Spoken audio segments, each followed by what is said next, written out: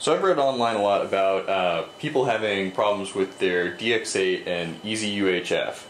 And I was actually having a similar problem, or a related problem, what I figured out is a related problem this weekend.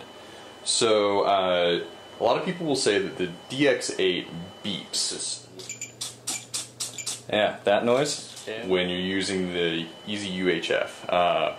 There's a couple videos online of people, getting a lot of beeping when near a truck or something metal, and the general consensus is it has to do with the DX8 not being properly shielded.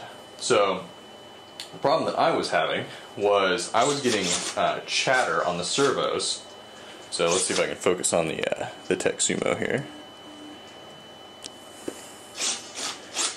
So I was getting a pulsing. And I think I can recreate the problem here.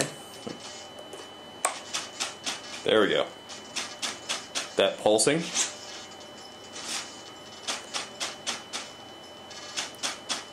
And then that would translate into engine pulsing.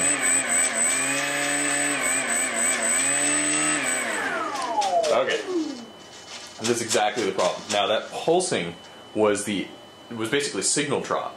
And the motor wouldn't spin up or go to full power because it was always, rising to full and then dropping to full. So consequently, this caused me, a crash on takeoff while I was trying to troubleshoot this. So the answer to my problem has actually been, what I figured out as the cause is these antennas touching. Actually, you can see as I play with this the twitch. Let me make sure this is focused. Right. So the simple solution here is simply, Velcro right here. You get that up so the antennas don't touch, and you don't have a problem anymore.